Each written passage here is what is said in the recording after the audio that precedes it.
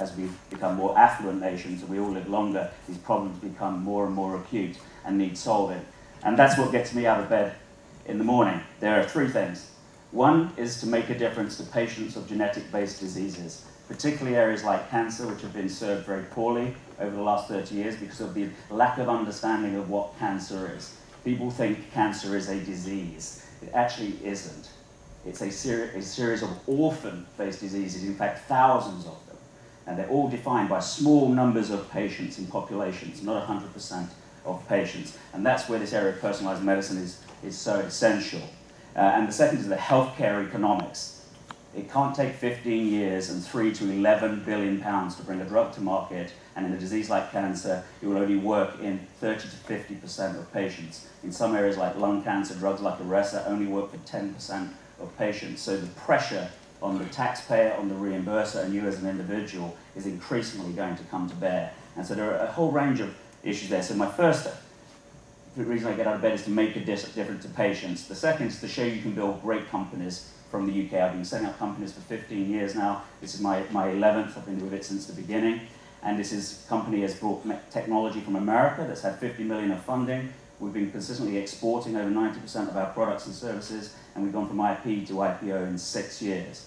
And the third element is making returns from investors. That's the job as a CEO, is to manage investors, make sure that they're looked after along the way, and make returns. And because it is a stock market show, I think I'll talk about that a little bit first rather than coming to the end. So Horizon raised £9,000 we had in the bank on March 26, 2008, and we goes forward 6 years and 1 day, and we raised 68.6 million on AIM, and that was based on delivery. During that period of time, we made 32x returns to our investors. We had a single share class from beginning to end. We had private liquidity before we went to the market, so we'd returned £7 million to founders and early shareholders before we listed, and at IPO we returned 28.6 million back to founders. So we've got a consistent track record of delivering returns for shareholders whilst making a difference. So coming to our mission is to become a fully integrated life science company. What I mean by that is we sell products, we sell services, and because our products and services are such high margin and protected by such strong intellectual property positions, and we have knowledge in areas of drug discovery and oncology, we can leverage into that biotech value chain. So getting a piece of those hundreds of millions of pounds of milestones and product royalties for drugs on the market, but without the long development times and investments that are required. And we'll talk a bit about that leveraged part of our business moving forward. And then the area we address is everything from sequencing, so when you sequence patients for their genetic DNA sequences, right the way through drug discovery, development, drug manufacture, and the diagnostic. We supply a product or service to every single stage of that process. Over 1,000 customers in 50 different countries. And then we also try to leverage into that value chain to get the jam on top. So what we're about is personalized medicine. We're one of the world's pioneers in this field. You can get the right drugs now, you can develop them, but they tend to be against a smaller number of patients. So you need to build a toolbox of drugs so that when you get a disease, we can sequence it and get your fingerprint of your disease and go into the toolbox and mix and match and give you a combination of therapies that give you a personalized regimen treatment, not the one-size-fits-all chemotherapies or radiotherapies that you'll probably be familiar with. So a little bit of we have been pioneers. A number of the examples you gave in your example Horizon actually led to change, why the FDA and EMEA changed the labels and made people test for these genetic features. They told the pharma companies you can't give these drugs to everyone because they don't work and we're not going to pay for the failure. And a lot of those test cases were based on Horizon's technology. In 2013, we were very pleased to go over to the United States, and amongst 32 competitors in the United States in Silicon Valley were named the emerging star in the personalized medicine field. And then this year on AIM, we had a good welcome on AIM, and the European Metascience Awards for public companies gave Horizon the Emerging Star Award this year. So hopefully I'm going to give you a bit of background on why we've been successful. Our model is de-risked. We sell products and services. Over 10,000 products, 1,000 customers, everything's underpinned by a very strong patent estate. Our historical revenue growth has been triple-digit. And on top of that revenue growth, we've been able to accrue this 158 million of potential milestones, plus product royalties if these drugs go to market. And we have no cost to bear on these. We invested $4 million to get there. We've had that $4 million back plus profit, and all of this is upside on top of the fast-growing revenue. So you get some exposure to that biotech upside, but of course there is risk of drugs not making it to market, but we don't have the downside of that. So it's like a windfall on top of the revenue growth. Our technology, which we'll come on to, it's based around editing the genome. In order to do all of this personalized medicine, you have to sequence a patient's sample. You'll be familiar with the Human Genome Project. The first one took 10 years and $3 billion to build. It now costs under $1,000, and you can do it in a couple of hours. When Horizon first came into existence, it was still $10 million in late 2007. So there's been an exponential decline in the cost of that. So you can now sequence everything in there. So that's a real big driver. But what does that mean? You've got all this data, and you've got hypotheses that this genetic variation might mean you or your children will get cystic fibrosis, or it might mean that you've got a higher predisposition for getting early onset cancer and lung cancer because you're a smoker and have lost a particular genetic feature, for example. But how do you test that hypothesis? Well, you can do what pharma has done for the last 30 years.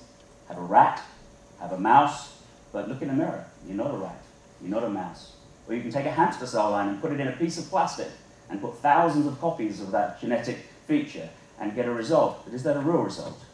What we do is the exact opposite. We take a human cell line that's derived from a patient, and we can go into its sequence. Think of it like ones and noughts of a computer code, and think of it like a scalpel. We can go in and edit that code down to a single unit of change. So what you're left with is the normal, healthy situation, and the one genetic change that you feel is going to be that predictor. So you can now functionally confirm whether that's true. So every researcher who is doing sequencing needs to buy our product. So it's extremely vast. We're addressing all of these markets, from sequence right the way through to treatment. They total up to around 29 billion. Our specific addressable market right now, if you work from the bottom, the 72,000 labs that we typically address, is around 500 million for those markets if we sold our products to every customer who could buy them today. But they're growing at 20+% growth rates, these markets. Biology 101, you know this, your genetic code is unique. It defines who you are and how you interact with your environment.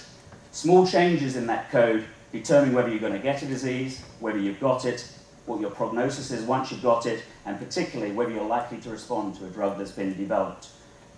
Our core engine, the Genesis technology, think of it like a surgeon's toolkit. It enables us to go in to edit the genetic code down to a single one or naught with extreme precision, no off-target effects at all. And you create these tools, these patients in a test tube, the diseased and the normal. And those tools can be used by academic researchers just to understand everything that's going on in the genome. And those exact same tools can then be sold in thousands of different ways, products, services, etc., to help drug discovery and developers get those drugs developed and get them into the right patient populations. This is the continuum. So these are the market drivers that for us, if we look at the first bit, this is now a commodity. You can send out, you don't bring sequencing in-house, you can send out thousands of samples overnight, you get it back the next day fully analyzed. The challenge now is how do we convert it into usable things that will lead to drugs and diagnostics to make sure that you, the patient, get a better deal than one-size-fits-all chemo and radiotherapies. We sell products and services into every stage of this process, and we also develop the early stage drug programs that are already matched to certain patient populations, and the pharma companies then take them off our hands. So Horizon are experts in genome editing and this translational genomics. This is the bit that is broken. It doesn't happen like this anymore. 15 years, 3.7 to 11.8 billion to bring a drug to market. You've only got a few years of patent life left at the end, so you have to sell your drug to everyone and get billions of revenues. That's the only way the pharmaceutical industry can sustain itself. And it hasn't worked. So they keep merging to keep the value up, and they target one metric, peak year sales. And that is the wrong metric to be studying for pharmaceutical discovery and development. It should be about return on investment. So the new way you develop drugs, Pfizer with their drug crizotinib, lung cancer only works in 5% of patients, but they knew that up front using technology like this. And then what they did was, instead of doing a 15-year process, they did a 7-year process, but they were only ever trying to get approval for those 5% of patients. So it cost $500 million. They now have 12 years of patent protection. So whilst they're not making $1 billion in revenue a year, they're making $200–300 million. The return on their investment is significantly higher. So pharma is now starting to look at personalized medicine, not peak year sales, return on investment. Okay. So why have so many people adopted? In these two case studies that you had on your sheet this morning, this is how they used to do it. AstraZeneca developed a lung cancer drug called Iressa, failed in clinical trials, over $500 million in by the time you fail. They recruit random patients in the hope that they will work for those patients. And in this case, patients who have a particular genetic feature and mutation in a gene called EGFR would be the only patients who would respond to this drug. Everyone else didn't respond. So when the trial failed, they pulled all of the data together, and they just happened to recruit a lot of Asian women in that trial, in trials in China and Japan. And they're the people who have that mutation. So this was a failed drug. They then were able to reposition it to these 5% of patients who would respond. It's now on the market. You test patients for that feature, and if they get it, they get very good survival times for lung cancer. But that's the wrong way to do it. Our technology enables you to recapitulate that clinical trial. These are the patients that represent the 5%. These are all the rest. And we even went further than that. And as this patient responds, they will pick up secondary genetic features that will make them resistant within a couple of years. So we modeled those two and showed that those sensitive patients soon become resistant as they pick up secondary mutations. And that drives new clinical trials. So for the pharma company, they want these cell lines, these patients in a test tube, so they can do this work early, so they can change the whole way they do drug discovery.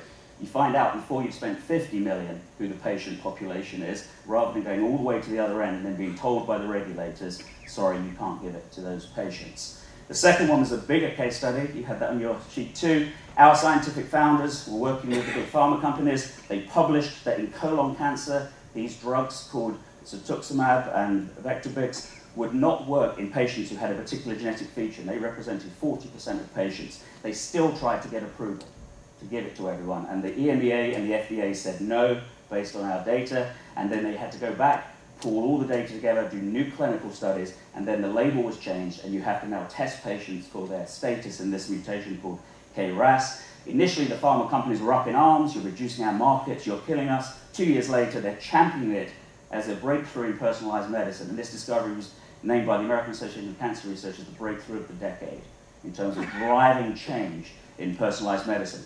Why were they championing it? They made more money from selling it to less patients. And the reason they made more money is people paid more. The American Society of Clinical Oncologists showed that $750 million in the first year was saved by not giving these drugs at 60 to 90,000 a treatment to patients that it would never ever work for. So the economics argument was very, very strong. So we IPO'd, raised 68.6 million, returned money to founders. Since then, we've reported on-target revenues and various things at the interim report. We acquired an American company called Combinatorics in Boston. They were previously listed on NASDAQ. This enables us to look at thousands of personalized medicines and combine them and look at the best combinations that will work for customers. That led to an upgrade in the target price from the IPO at 180 to 220. P there, consistently high growth. We're forecast at the end of year by the consensus view to be in excess of 50% growth again this year. And we've strengthened all the various things in the board.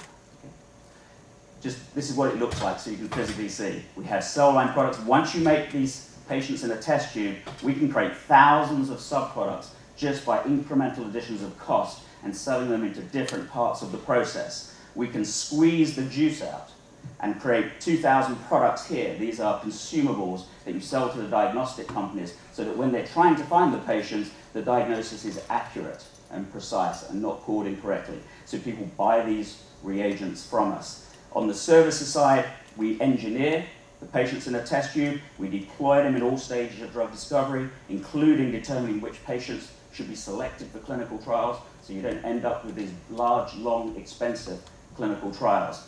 And then the leveraged upside, it's not like a biotech model. It's not about trying to get billions at the far end. It's about leveraging your IP, know-how, and margin on a select basis to recoup your money, so you invest like an investor. I'll place a £4 million of bets across 20 different programs, and I'll cover my costs by balancing the risks. I'll get that money back, and then I'll accrue, not billions, but I'll accrue 160 million. and product royalties if it becomes a drug. So as an investor, there's no more money to spend, and if those milestones come in, of course they're risky, they're 100% margin and like windfalls. And I'll use a case study, our HD001 program. This, again, shows you the economics. Developing a target that has never been drugged before. Everyone wants to find a drug against KRAS. It's mutated in 40% of all cancers, 90% in pancreatic, which is why no one has ever come up with a treatment to effectively treat pancreatic cancer. So it's the holy grail of the pharmaceutical industry.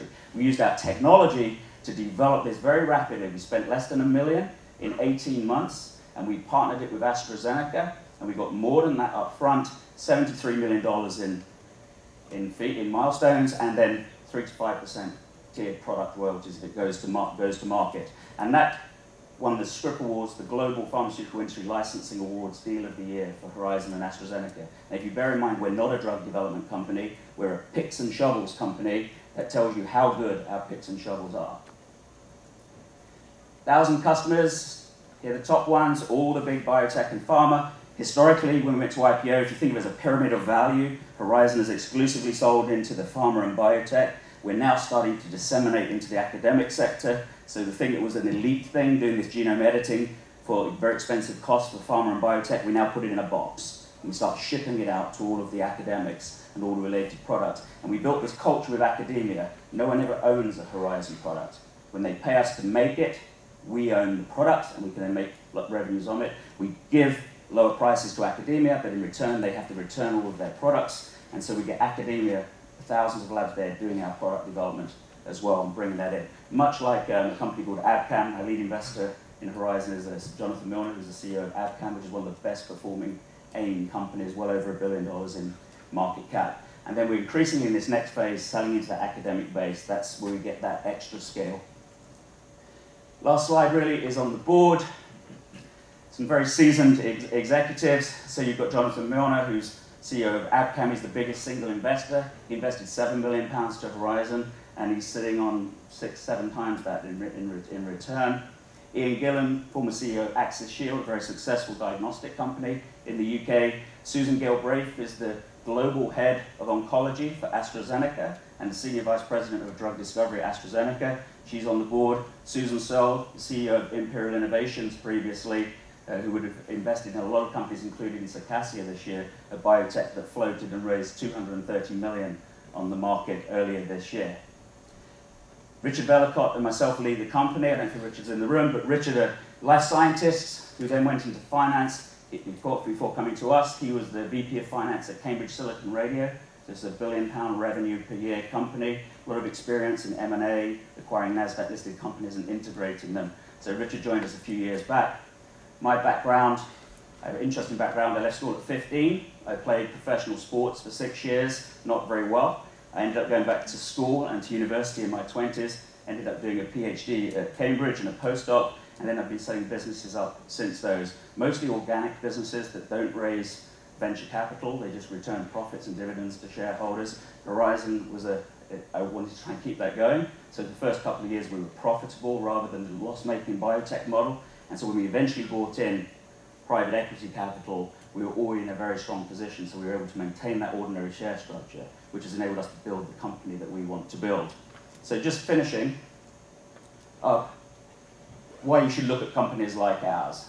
Find a company that's got people who've got passion and want to make a difference. Okay, we want to show the Americans that you can build great companies here, bring their technology, their investment back over here, export all the products back, start buying their companies, and let's build by organic and a combination of M&A, a company that's going to be the Life Technologies of Europe.